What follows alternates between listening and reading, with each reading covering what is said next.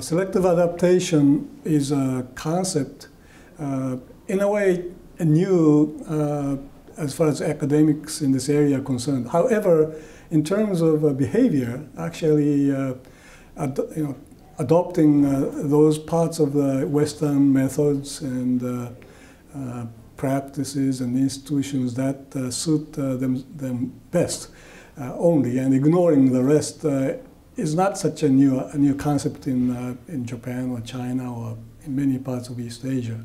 So in that sense, this particular way to cope with change, a dynamic process in the institutions and practices of corporate governance in East Asia is new. But as far as our East Asian colleagues are concerned, once they see that, they see that that's actually probably what's happening in any case. So selective adaptation really means that it is a kind of behavior that describes people and the institutions accepting only those parts which they view as very important and profitable for their own purposes.